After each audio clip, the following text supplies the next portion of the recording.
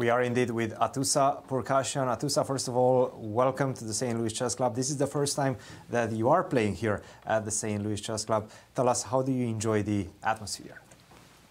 Yes, thank you.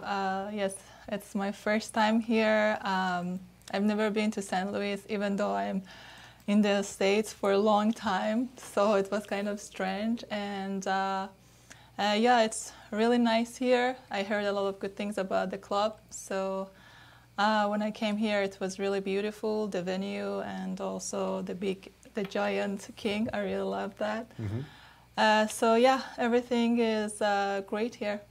And one thing about this tournament, a lot of these players have played against each other, but they haven't played against you. Did you feel like that will give you an advantage going into this event?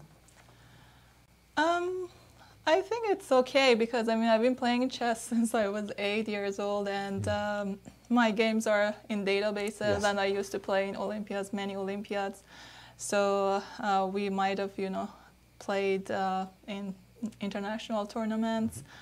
And actually, it was kind of difficult for me the first day here because I didn't know the environment, and it just kind of happened so quickly, especially with the time control. But I think now I'm more or less adjusting to the environment. Definitely felt like you adjusted well, and a big game and a big match between yourself and Anna Zatonskih. Tell us about this last game. Assess it for us. Explain it to us.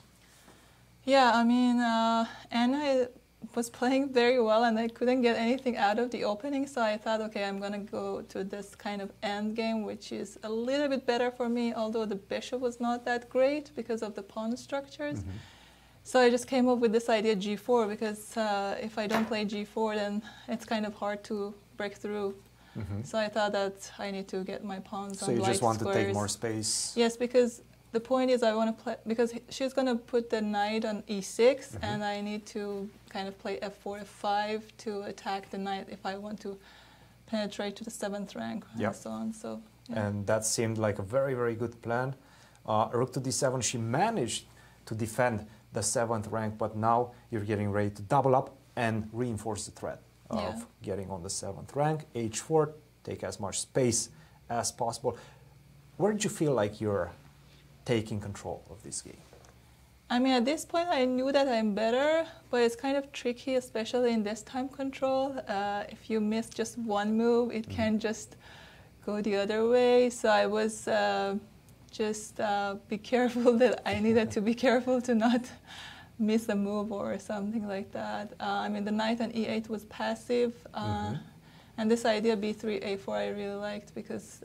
cement the weakness exactly. on a5, very nice. Yeah. Very good strategical point. And g5, and now you're going to focus on the h7 weakness. And at this point, it just felt like her king was so weak, right? You had this rook swarming around her king. This rook was tight to defense of the pawn on a5. You were enjoying your position at this point. I mean, yes, I was better, but I was just playing, under, I think, 10 seconds each time. 23 seconds and 52 seconds for Anna. Yes, it was kind of stressful. I knew that I'm better, but I needed to find a way to get through.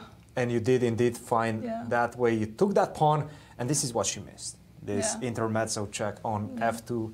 After that, you took on c3, 2 pawns up, and you delivered the full, and you took the full point after that. Atousa, congratulations. A big matchup for you tomorrow. You have a rest day.